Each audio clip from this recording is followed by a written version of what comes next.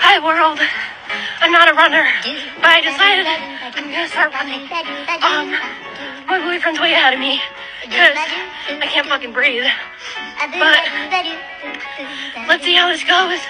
I'll update you on how far I get. I had to stop running because my face started swelling up and I'm having an allergic reaction, and I don't know why.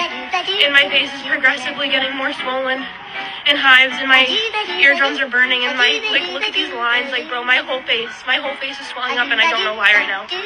I'm never going on a run again. Like, this can't even be real.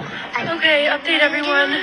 My face is very swollen, and I also rolled up my sleeves, and I noticed my arms are covered in hives. My hand is swollen. My watch isn't, like, too tight. I'll take it off, but it's not my watch. It's just me. But yeah, I'm like scared for my well-being right now. I'm waiting for my boyfriend to fucking run back this way on the trail. Like, how far did you get? I'm dying. Hello. Knock on wood. But yeah, this is why I don't run, so I won't be running in the future. Yep. But I'm almost back at my car, so that's good. I'm not sure if I should just go relax and chill, or if I should, like, go to, like, ER or something, or urgent care. But maybe I'll just Google what's wrong with me and play doctor and hope for the best. I don't know. I guess we'll see. Hi, I'm Dr. Rubin. I'm a board-certified allergist, and I feel really badly for this person who had to experience that while they were exercising and not knowing what's going on. So I'm going to take you into a deep dive into the many causes of how you could develop acute hives and potentially swelling. If you want to learn more about allergies, asthma, and immunology, feel free to hit that follow button to learn more information. Keep in mind that I am not her doctor. This video is meant for educational purposes only. It's not meant to diagnose or treat her specific issues. When somebody has hives, they get these itchy patches of skin that look like large mosquito bites, where there's redness around it, and then if you push it down, there's lighter areas where fluid is there. And that's the direct result of histamine release from a cell in your immune system called a mast cell, which increases the permeability or makes your blood vessels leaky at the surface of the skin, so fluid rushes out and creates kind of this bubble, and then you get a signal to your brain to itch. Here's what hives looks like on darker skin, and so if you press your finger against that, you would see that there's fluid underneath that area of the rash. The fancy medical term for hives is called urticaria, so if you hear me saying that or hives, they're interchangeable terms. So in the first part of this video, this person was exercising and she was complaining of itching and hives all over her body, but then also swelling in her face. And so what's potentially happening here is that histamine is being released deeper under the skin or in smaller tissues like the lips and eyelids in a process that's called angioedema. There are numerous reasons why somebody could have urticaria and or angioedema, and so the first question is, how long is this lasting for? Is this lasting for less than 6 weeks, or is it greater than 6 weeks?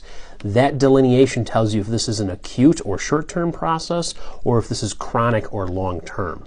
For this video, I'm going to go over some of the acute causes of urticaria and angioedema. Common causes of acute onset of urticaria include allergic reactions to certain medications, insect stings, food, and latex.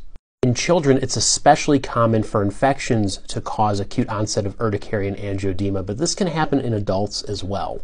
Now, you may not be aware of this, but there are 2 classes of medications that actually are commonly associated with developing hives, which include narcotics and also non-steroidal anti-inflammatory drugs such as Motrin, ibuprofen, and Aleve. Tylenol is not the same thing. There are also a lot of physical triggers of hives and swelling, and I'm going to go over some of those examples right now. Many people who press on their skin can develop hives along the area that they press, and that's called dermographism. That's one of the most common forms of this physical cause of urticaria. Some people develop hives when it's cold outside, so temperatures typically, if it's under 57 degrees Fahrenheit, they can develop hives wherever their skin is in contact with cold temperatures.